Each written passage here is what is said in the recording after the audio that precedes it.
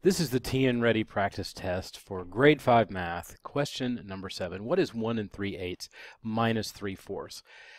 I'm working again here with a bit of mixed number and traditional fraction. So the first thing I'm going to do is look to see if it makes any sense to separate them out like I did in question number 1. We talked about how if I have like $1 in something and I take away change, or added change in that case, could I work with the dollars first, aka the whole numbers, and then work with the fractions second? So I'm going to look at the fractions themselves. 3/8 minus 3/4. Well, I know that 3/4 is actually more than 3/8 because if I have a circle here, this is 3/4, and if I have it in eighths, which is here,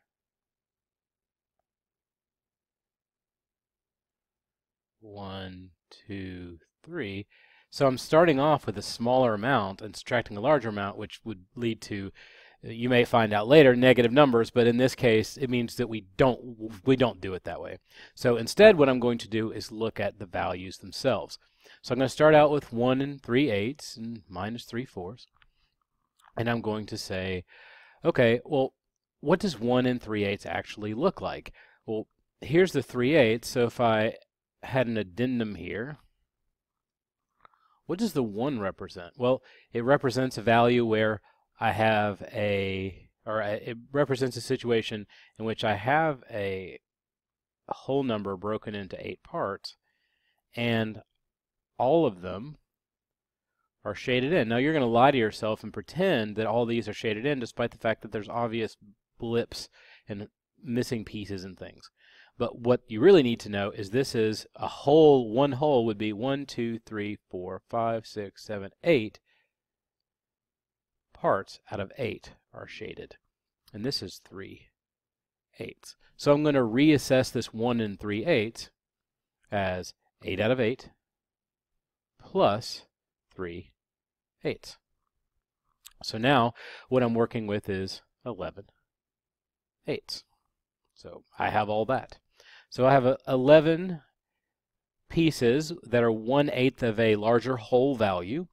Now I have the whole 3/4 thing, and again, I can't compare 3/8 and 3/4 directly because the pieces are different sizes. So I need to do something that addresses the idea of, well, how do I get 8 pieces? So in this case, it's actually pretty easy because I can take, let's have a better color than that.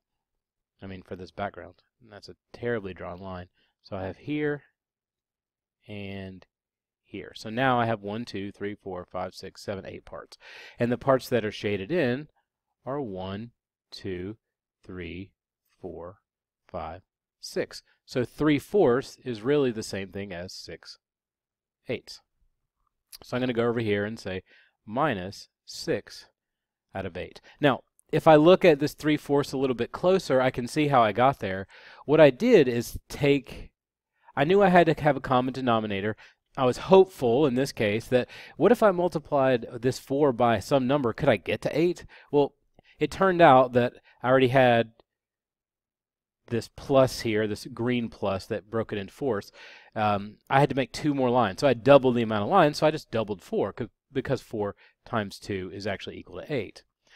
If I do it to the 4, I also need to do it to the 3, so 3 times 2 is 6. So here's sort of the solution in more of a numeric form, and this is the more visual look. So anyway, now it's just a quick subtraction.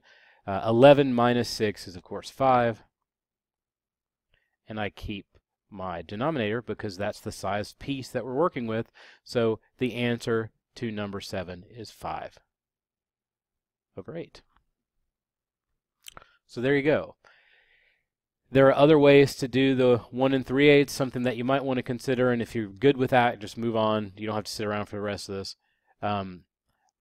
Somewhere in my life, I started to adjust to 1 3/8 as, well, when I was a kid, we used to call it around the world, where you did 8 times 1 plus 3, and I adjusted that, and I just call it Xbox Plus. because I put a box up here to remind myself where I am in the middle of a problem. This is what I had to do because visually I get lost in things. So if you have an attention issue and you can't do the around the world quick version, you might be able to do this, but really focus on trying to break it into 8/8 plus 3/8, and it'll make it much easier for you to understand how the math works. But this is like a little shortcut. The x would be times, so 8 times 1, and I put that answer in the box. That's where the box comes in. And then the plus would be adding the numerator, so 11 over 8. So it gets me to the same place. If you like x plus, that's great. If you don't, that's totally fine too. But feel free to work whatever method that you can consistently repeat and that you feel comfortable with. If you feel comfortable, quote unquote, with this method because it's faster, but you can't do it consistently over and over and over again, and you don't understand why it works, then that's a problem. The reason why it works, by the way, is remember how I had 8/8 plus 3/8. What it's doing is saying, well, 8 times 1 is the same thing as 8 over 8. If this was 2 3/8, you would do 8 times 2, because 2 wholes would be 8 over 8 plus 8 over 8. And then that gives you this number here. It's just kind of reminding you that that's what you multiplied it by. That's how many of the 8 pieces of 8 that you have. And then you're adding, this should be a plus, that's terrible looking, 3 more. So this is where the 3/8 comes in. You get 11/8. So choose your own adventure. I'm not here to judge what you do.